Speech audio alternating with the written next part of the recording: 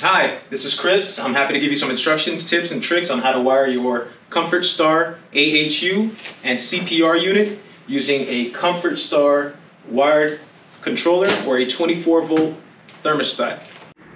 So first thing I want to do is show you the AHU unit and how it wires up to the wired controller. Remember, the wires are going from the AHU to the wired controller and from the AHU to the outdoor unit, to the CPR.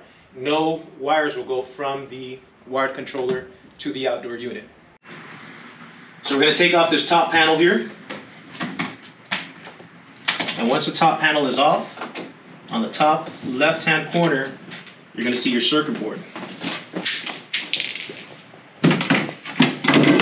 Looking at your circuit board, you'll see S485 over here with terminal block screws, or S485 over here with the Molex. We have it wired with yellow and red at the moment. These are non-polarized wires, so it doesn't make much a difference.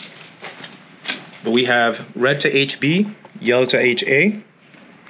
On this side we have about the same, red to HB, yellow to HA.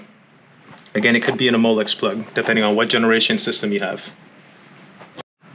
Now looking back at our circuit board here, we have S485 that we dealt with already.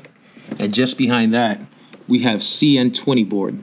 Okay, white goes to S1, blue goes to S2. That's just in this case. These are non-polarized cables. You could do it as you please. If you come out to the CPR unit, we have it wired just the same. S1, S2, B, W, and D. You'll see that arrow just to the right of it is for this top line of terminal block screws. White and blue went to S1, S2. R, C, Y1, Y2 is for this bottom set of terminal block screws. We're not using those for this wiring setup. No other wire should go into S1 or S2. This may fry your board. This wiring, you'll see SW1, SW2, SW3 for your dip switches.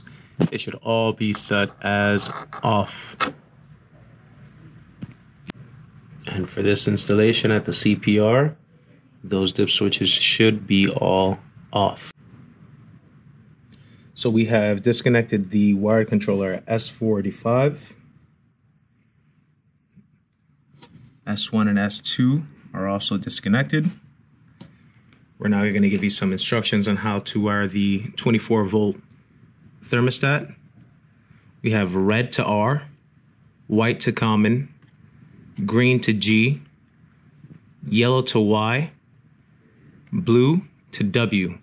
We're using the blue to W in this case because we do have a heating strip. If you do not need any heating or furnace applications, you can go ahead and disregard this.